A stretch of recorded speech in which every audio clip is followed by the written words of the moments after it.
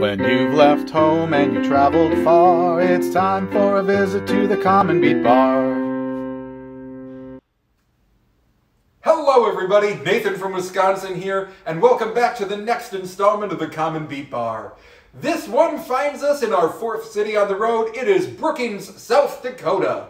One of the most memorable things from Brookings is that we went to that football game together at South Dakota State University.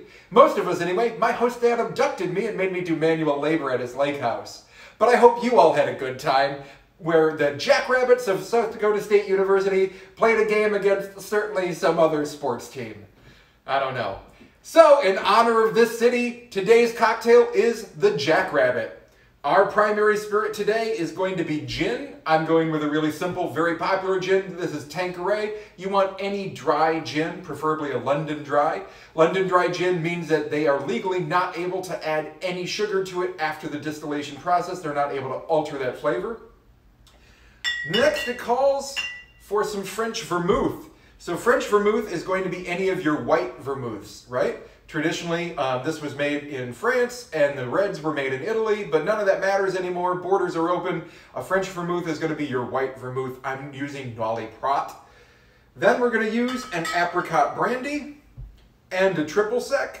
Triple sec is super simple. If you don't have triple sec, you can substitute orange curacao, but not a blue curacao, the same flavor, but the drink would look super weird. If you don't have either of those, but you happen to have something else on your shelf, like Cointreau. Cointreau is the same thing, just 5 times the price.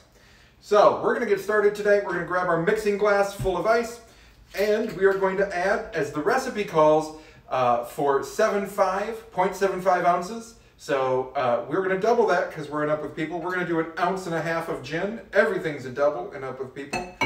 1.5 ounces of gin there.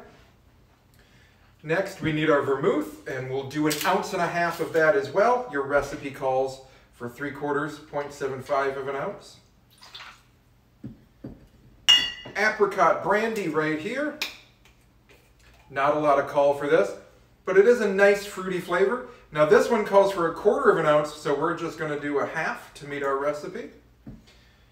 And then our triple sec. I chose Bowls triple sec. It's $1 or $2 more expensive, but it's much stronger than your traditional triple sec, so you're going to feel your drink a little more, which we all know is an important aspect.